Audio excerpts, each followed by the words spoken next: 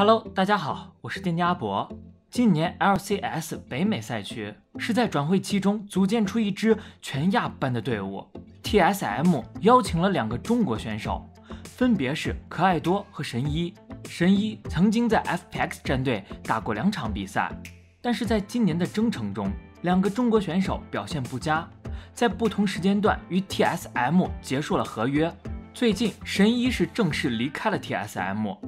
没想到的是，在神一离队之后 ，Tsm 是发布了神一离队的原因，结果是引起了轩然大波。神一因为在 Tsm 1队表现不好，被转到2队，在2队表现也不好。Tsm 在神一离队之后解释原因，说神一拖累了他们2队的成长。最开始 Tsm 相信神一有能力成为 LCS 赛区的主力辅助。但是很快就发现，从巴西联赛买来的韩援米娅表现更好，米娅英雄池更广，对线表现也更出色，这些优点让他赢得了主力位置。而神一在被下放到北美的次级联赛之中，他变得情绪低落，而且没有上进心，并没有达到战队的要求。以上的这些加上他缺少足够的指挥能力，阻碍了 Tsm 2队的发展。因此决定不等到夏季赛结束就结束了与神一的合作关系。这个官方公告很快就引起了巨大的争议，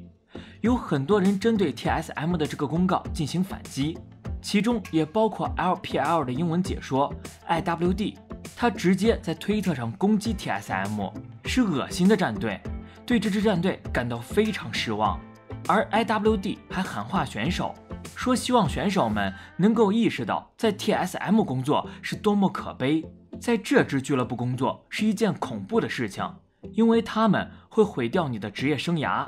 除了 IWD 之外，之前沙尔克04的打野选手 Amazing 也发表评论，战队经理能够随随便便毁掉一个孩子的职业生涯，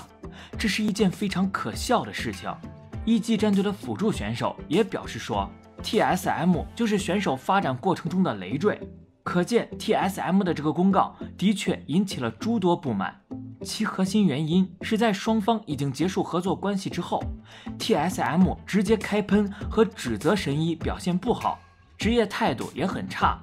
这样的行为在电竞圈是极其罕见的，甚至可以说是头一回。正常来说，选手离开队伍都是因为表现不好，或者是个人实力不行，或者是职业态度不好，还有可能是不适应战队的环境或者战术体系。选手表现不好，战队解雇再正常不过，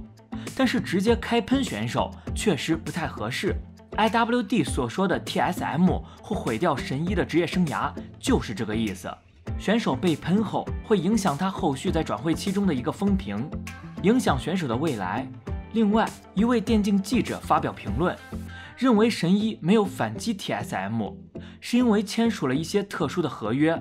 泛指选手不能公开评价或指责俱乐部，但俱乐部可以指责选手。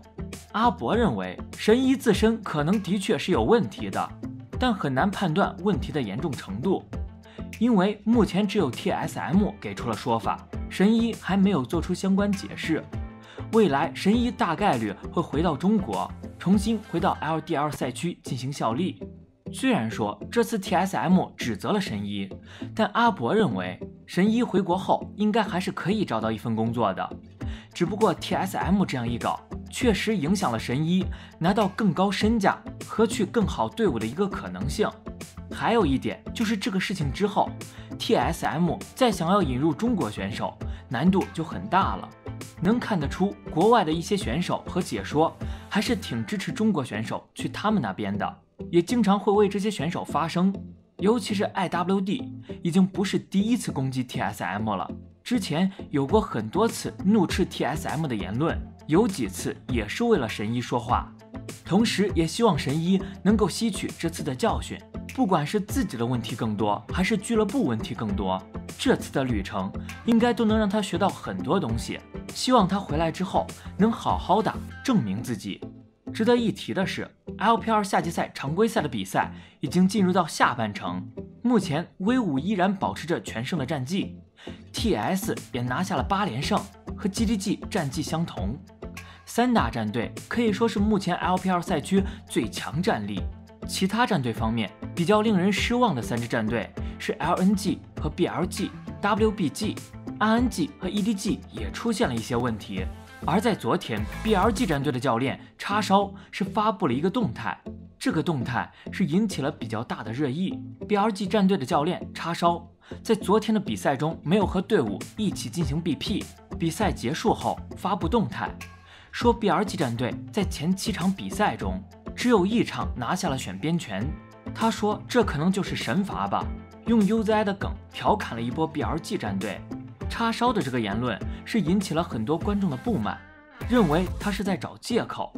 就是把输掉比赛的原因归结于没有拿到更多的选边权，还有就是认为叉烧是在暗示 Lpl 官方赛程安排的不合理。实际上，叉烧的这个话有很多解读的空间在里面，因为表达者是很容易被误解的。叉烧的这句话可能单纯是在指出 Lpl 夏季赛出现的一个红蓝方胜率不公平的一个事实，这也是 Lpl 赛区独有的一个属性。经过统计发现， Lpl 赛区在 12.12 版本中，蓝色方战队胜率高达 77.5%， 40局比赛中赢了31局，而在 12.11 版本中，蓝色方的胜率高达 75.6%， 41局中赢了31局，也就是说红蓝方的胜率的确有差距过大的问题，其中的原因也是引起了观众们的热议。Lpl 赛区红蓝方胜率差距过大的一个问题，在其他赛区则没有出现，这是最让观众们感到奇怪的。正常来分析的话，蓝色方的主要优势是1抢能够拿到更好的英雄，而红色方的优势一般来说就是 counter 位置盘活阵容。正常分析的话，当某个版本中红色方队伍很难拿出足够强势的 counter 位英雄，同时出现了强度极高的英雄的时候，会出现红蓝方胜率差距过大的问题。目前版本中上单的重要性变低，上单能拿的英雄不多， counter 的效果也不好，中路也是差不多，同时版本中看起来也没有那种强度过高的英雄，这就是 Lpl 赛区红蓝方胜率差距大不好分析的点。有观众认为是因为 Lpl 赛区太强，提前找到了版本答案，所以出现了与其他赛区不一样的情况。也有观众认为是 Lpl 赛区选手英雄池不足，导致出现了这样的问题。总之 Lpl 确实有红蓝方不平衡的情况。Blg 战队在夏季赛中打了10局的蓝色方拿下了7局，打了15局红色方赢了3局，胜率差距确实大。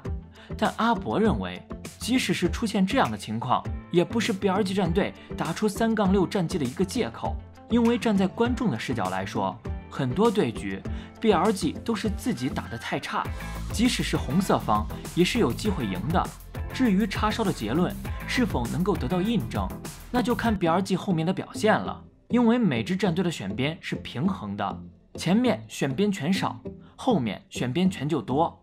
16场比赛大家都是有8场选边权的。还有就是 Blg 战队最近进行了大规模的换人，阿伯认为叉烧可能会与管理层存在一些意见分歧，关键点在于是否换人上。叉烧可能觉得前半程输太多，选边权占很大原因，管理层觉得教练组和选手问题更大，开始换人了。整体来说，可以理解 Blg 战队前面选边权太少受到影响，但不太能理解 Blg 输那么多。至于红蓝方差距是否会在之后有所逆转，大家可以重点关注一下下半程比赛红蓝方的胜率。如果说后面红蓝方平衡了，